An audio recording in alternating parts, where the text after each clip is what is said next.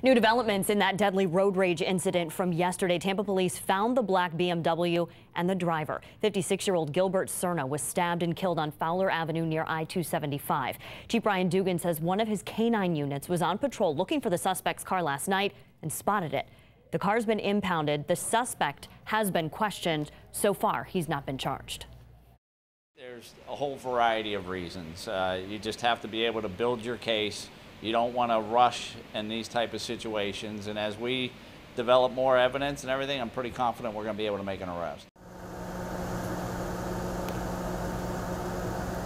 Police wouldn't specifically say why they don't think they have enough evidence yet to charge the suspect, but they know where he is and they do not believe he's a flight risk while they build this case.